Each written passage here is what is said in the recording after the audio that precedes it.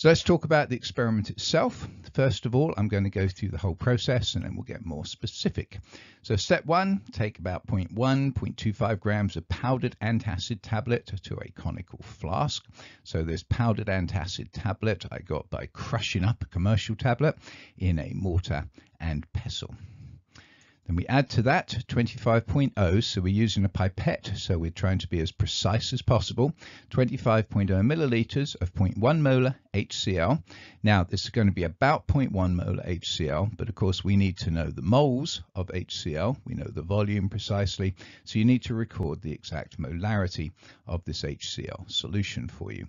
We then swirl that around. Now remember what this is doing is this is much more than we need to neutralize all of the base that's in the antacid. This is the number of students that's more than we need to take care of the number of umbrellas.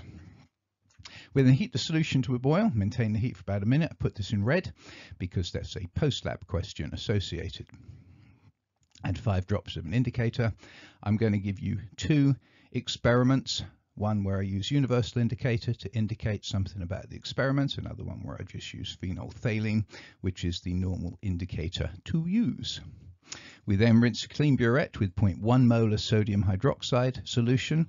Again, we need to know exactly how many moles of sodium hydroxide we've got, so do record the exact molarity of the NaOH. It'll be about 0.1 molar NaOH. Now we're going to do the titration, and that titration will take us to the endpoint, which will be determined, indicated by the color change of the indicator, needed to remain for at least 20 seconds.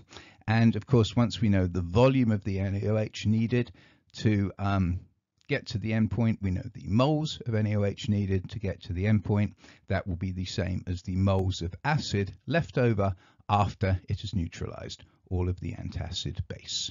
So if we go for the numbers on the first slide, we have 14 bases inside this antacid.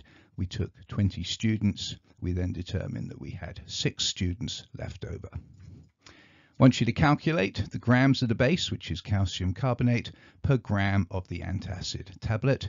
You know the gram of the antacid tablet from step number 1. The way you get the grams of the base is you get the moles of the base. The way you get the moles of the base is by going through the whole student umbrella process here. And of course, I'm going to give you several sets of data for each of 2 antacids. So doing the experiment for antacid A. So add between 0.1 and 0.25 grams of powdered antacid to a conical flask. There I am weighing it out. You can see the antacid in a little weighing tray using our nice precise analytical balance, getting us to 4 decimal places. So this first trial, we got 0.1396 of the powdered antacid. And remember, that's 0.1396 grams. That is the base as well as the filler. Stick it in a conical flask. You can see it at the bottom there. So using a pipette, add in the 25 mils of 0.1 molar HCl into the flask and swirl the mixture. I'm going to add universal indicator at the start here because I want to emphasize to you the effect of the buffering. So here we start off after 1 milliliter. I hope you would agree it's a blue solution because of course it's basic. We've got lots of the antacid and we've hardly added any of the acid at all. So nicely blue. Now then I add in more of my HCl, and when I've added 10 mils of the HCl, now the solution's yellow. Now of course what this tells you is that this is acidic. It's the earliest of the acidic ones. So if you think about the titrations that you have done with acids and bases, what we expect is that as soon as it starts going acid, we add just a little bit more acid and it gets really acid and it goes to red.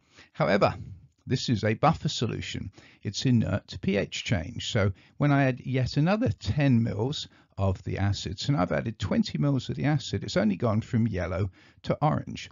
In other words, buffer solution, relatively inert to added acid. We've added quite a lot of the acid here, but we've only got a teensy little change, relatively speaking, in the pH. And it's only as I start getting towards the full 25 milliliters that I get the full red acidity.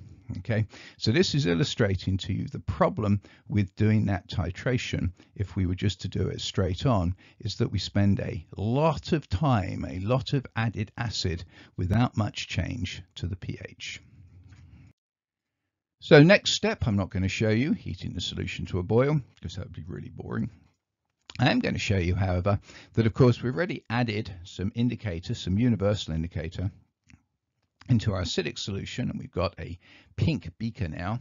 But now I'm also going to add a bit more universal indicator to my stock sodium hydroxide solution to make it easier to see in the burette, and then also so I could follow things along a little bit better. Now the next thing is rinse a clean burette with 0.1 molar sodium hydroxide, and of course we're going to fill it up with sodium hydroxide. Now if we were doing it in the lab, I would emphasize to you the way to fill a burette. Now I can't show you face to face, so I'm going to show you a little picture. Okay, here's me, that's my eye, there is the burette behind me with the funnel going into it. Now first of all, funnel going in to help you add the solution without splashing it around all over the place. But notice how the funnel is below my eye level. Okay, that's extremely important. You'll often see labs in which students have got a burette with the funnel in it up nice and high because the burette is rather long and they're reaching up to pour things in the funnel, and if it splashes over, and it will get nicely into their eyes. Okay, so always have the burette and the funnel that you're using to fill it below eye level, and excuse the ridiculous amounts of lockdown hair there.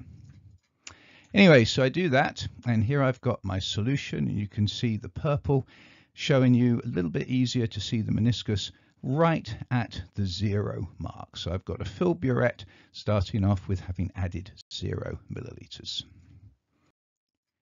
So now we'll go ahead and actually do the titration. My endpoint will be where the color changes. So we started off with a red solution. Here is the bluish purple solution that it changed to eventually rather swiftly. So it was red, red, red, red, red, and then over a matter of a couple of drops went through the whole yellow, green, and now ended up with the bluey violet solution. And to get that, I had added this much on my burette reading. So I started at 0. Here you can see the meniscus nicely at 7.2. So that's our data for the first run of antacid A.